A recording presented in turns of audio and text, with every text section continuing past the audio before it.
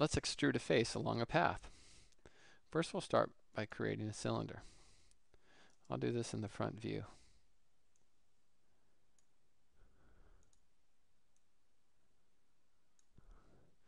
Make sure you set the subdivisions for the caps to 0.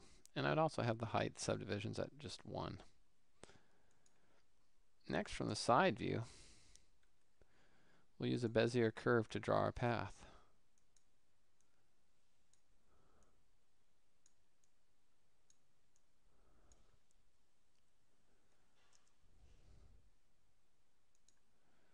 Now we'll enter face mode on the cylinder and shift select the path.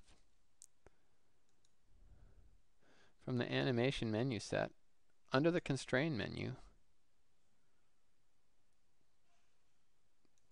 under the modeling menu set, and the edit mesh, we'll select extrude. Go ahead and select edit and reset settings just in case you have some strange settings. You'll probably want to set your divisions at about 20 to 30 depending on how complex the curve is. And extrude. The nice thing is too, until you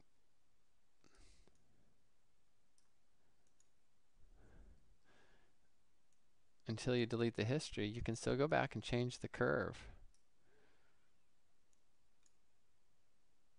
And the extruded curve will match.